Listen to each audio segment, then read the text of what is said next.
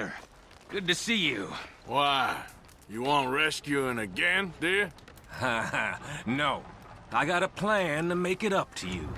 Oh, playing like the Blackwater ferry job, or like you going off scouting and ending up in jail? Dutch said you was a big shadow cast by a tiny tree. I don't even know what that means. I thought you was a tough boy. Not one of those gentlemen trying to protect his riding clothes. I just know whenever things get real, you turn yellow, lose your head. Yellow. Sure seems that way. So I guess you won't be riding with me to rob the banking coach comes about this time into Strawberry. I heard one of the O'Driscoll boys yapping about it while I was inside. You and me? Do a robbery? That's what I said, didn't I? After you.